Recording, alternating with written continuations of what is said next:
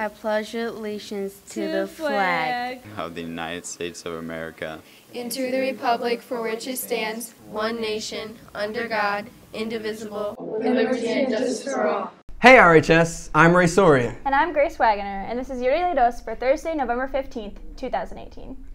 Band Sweetheart is this Saturday. This is a closed dance for the music department students. However, non-music students can still attend if sponsored by a music student.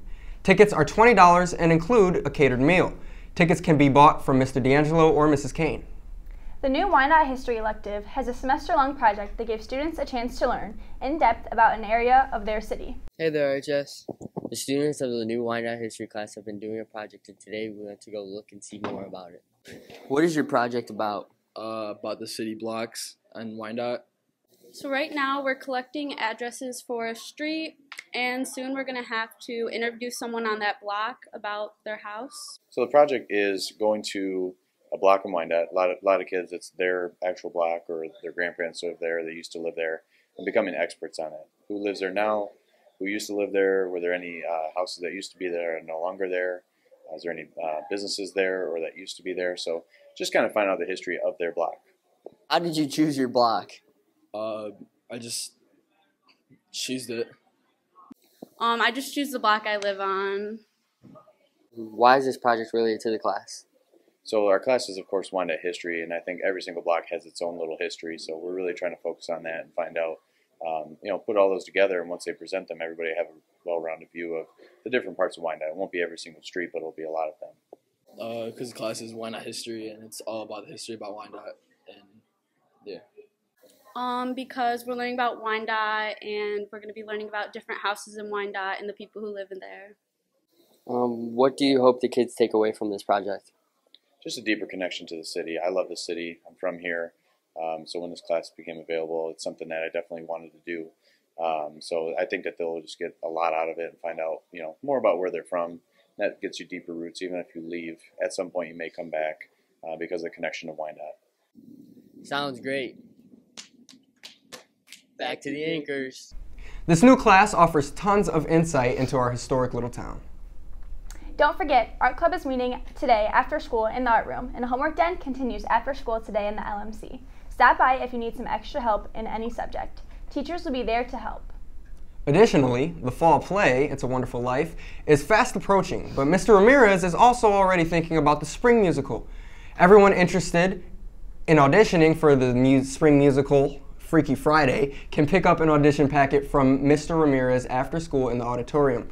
Auditions will start Tuesday, December 11th at 1 and Wednesday, December 12th at 3 in the auditorium. You must attend both auditions in order to be considered for casting. Don't miss out on the chance to be in the first high school theater in Michigan to perform a brand new musical. Here at RHS DECA projects never stop. This year, they have once again teamed up with hockey.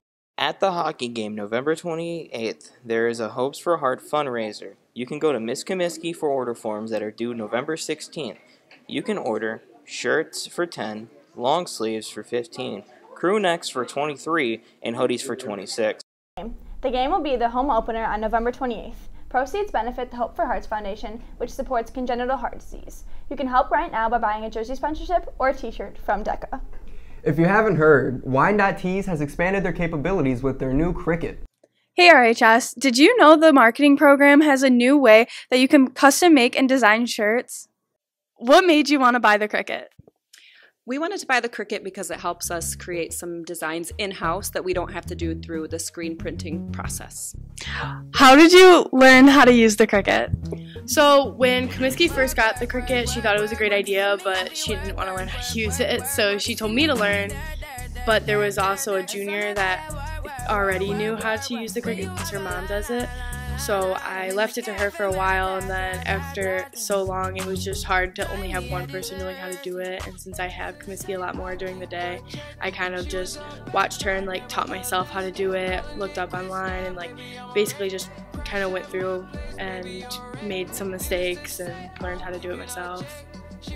What are your future plans for the Cricut? We just want people to know that we can do personalization like this here. So if someone has an order that they want to do for a specific party or a specific theme, we can go ahead and do custom designs right here in our classroom. What is the Cricut? So the physical Cricut just cuts the vinyl, and then we use the cut vinyl and we press it on the shirt. So you can basically go on your phone or like the computer and design any type of t-shirt that you want, and then we can cut it on the vinyl, and then we press it onto a t-shirt, and then it's basically whatever you want. What can be made with the Cricut? T-shirts. The actual Cricut can only make like the cutouts of the vinyl or stickers, so we can make decals that we can put on cars or windows. So with the actual Cricut, it's only the vinyl and the stickers, but altogether what we can do with it is make t-shirts and stickers, and we can put things on cups, we can put things on, we do bandanas for the football games. There's a bunch of stuff that we do with it.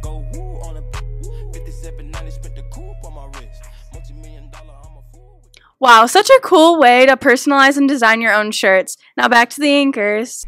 Stop by Wine.Tees to get any special request shirt, mug, or whatever you can think of. Don't forget to let your parents know that conferences are tonight from 5:30 to 8. The yearbooks will be on sale at conferences for $55. Jostens will be here at all lunches today to collect order forms for both class rings and caps and gowns. Hey RHS, want to show off your bear pride? Head down to Miss Styles' room C127. Help support your sophomore class by buying a foam finger for $5 or a bear temporary tattoo for 50 cents. Go Bears! Head on down to the art room anytime to get yours. Don't forget that on-site admissions for Michigan State is today. You have been assigned a time. Don't be late. This Friday is Third Friday in downtown Wyandotte. Our choir will be performing at the tree lighting ceremony. Be sure to check that out. Grace. Yeah. I got a good one. What kind of fruit do you get from the post office? Food stamps. No. Watermelon. Watermelon. Do you get it? Watermelon.